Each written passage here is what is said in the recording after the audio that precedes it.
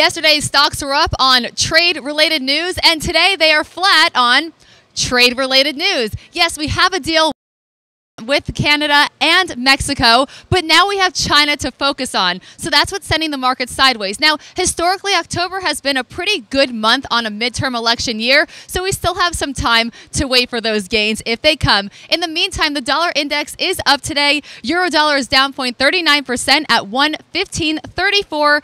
Dollar yen is down 0.15% at 113.74, which leads sterling to focus on. The pair has broken above a rising trend line, and it stands below its declining moving averages. So we're going to take short positions below 130.10. Those are favored, and the targets are at 129.30 and 128.95 in extension. Meanwhile, Bitcoin is unchanged today at 6,566, and gold is our precious metals focus today. It broke above a declining trend line and is supported by its rising moving averages.